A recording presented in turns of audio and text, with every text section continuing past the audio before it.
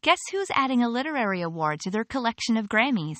If you hummed The Sound of Silence, you're in tune. The Penn's Audible Literary Service Award isn't your average trophy. It's like the Oscars, but for people who wield pens instead of picks. And this year, it's Paul Simon's turn to shine.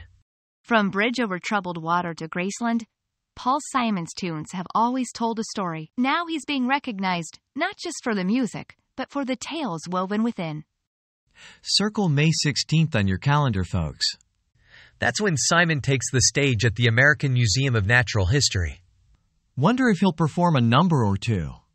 So from plucking strings to winning things, Paul Simon's proven there's no boundary to his talent. Here's to hoping this isn't the sound of silence on his accolades.